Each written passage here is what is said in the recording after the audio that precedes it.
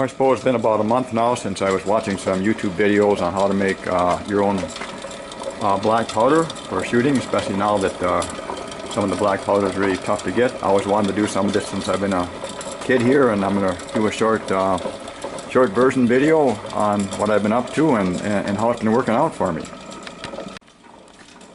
Well, quite a few of the things that I'm using here in making the black powder I've already had, like the scale here. Had that along with some screens and things. Lucky enough I have a 20-ton hydraulic press that I use for making black powder pucks. That part, if I'm going to make the pucks, I had to purchase some pipe here and also some aluminum. I think it's 1 3/4 inch, and I machined a piston there to fit inside this for making the black powder pucks. Other than that, I purchased the grinder here, kind of a grain grinder that works pretty decently after the recommendations of one of the fellows on YouTube. Stole this out of my wife's kitchen. You know, old things like this. I think this was out of a refrigerator. Another screen over there, and of course we did have to purchase the tumbler up here. So that plus the materials, you know, it's not real cheap, not real expensive, but I can say it's real dirty as far as when you get to making the actual charcoal, especially. And the charcoal is what gives us the black blackness. As far as the sulfur goes, potassium, nitrate, those things aren't going to you know, make too bad a mess, but the other ones do. I did purchase also a coffee grinder here, and I've been using that on the potassium nitrate to get the crystals down to little smaller particles. So that said, then what I'm going to try to do here is a short version of the kind of results I've been getting, what I've been shooting and stuff in my 1858 black powder gun. Now this is the willow powder that I've been making. I say willow because that's the charcoal that's made from the willow trees. And one of the first things I found out about it is that the density is a lot less with the homemade black powder, at least the way I've been making it. I'd like to be able to kick that up some, but maybe that's for a future deal. So if I want to get, let's say, 14 grains, which is what this 1.0 cc would give me if I was using GOEX. If I want to use 14 grains of the willow powder, I'm going to have to use a 1.6 cc dipper. So quite a bit of difference as far as the density of the powder that I've been shooting goes.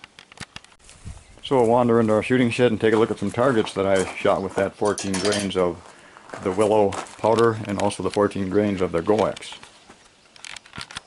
Well, I started with 14 grains of GOEX. It actually says 14.5, but it's close to 14.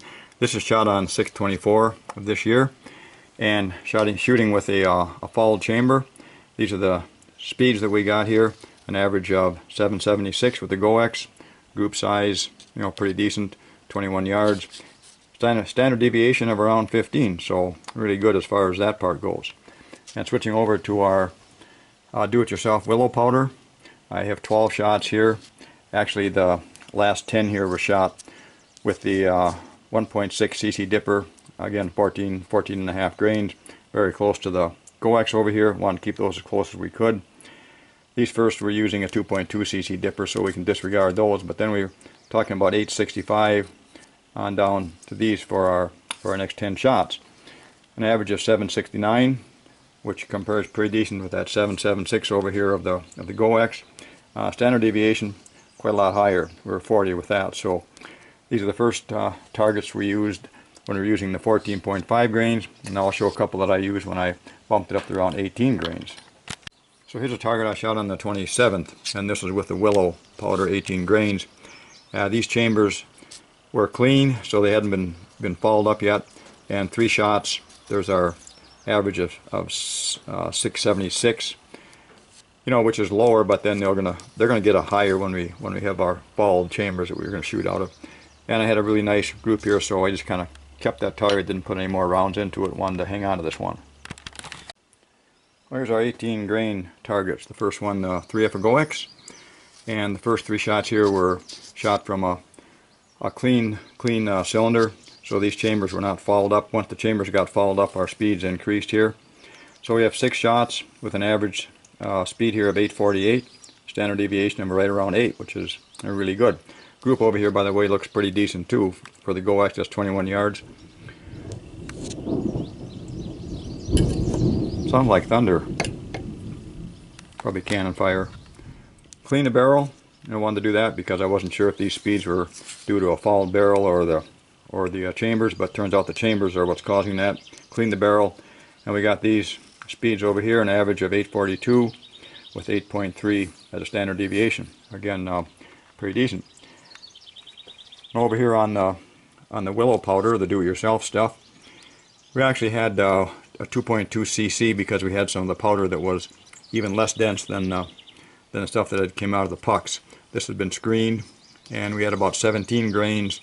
Okay, first shot was up here, about 6. We only fired 6 out of these, and we had speeds like this, running down here, an average of 848, and that compared, real well, actually identical to this one over here.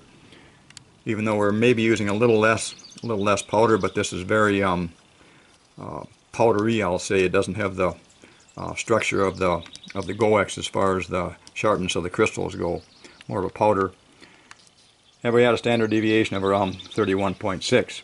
So a lot more variation as far as the speeds here go, but from shooting the target, I say this is our first shot at the 835, and we had 5 more shots here within about an inch and a half spread. So this is kind of the short version of what we're doing here, and we're planning to run some more tests on more of the powder. But like I say, I've been just doing this for 2-3 weeks now, and it takes time to dry this stuff and other things. So we get some more data. We will continue this and hopefully present that.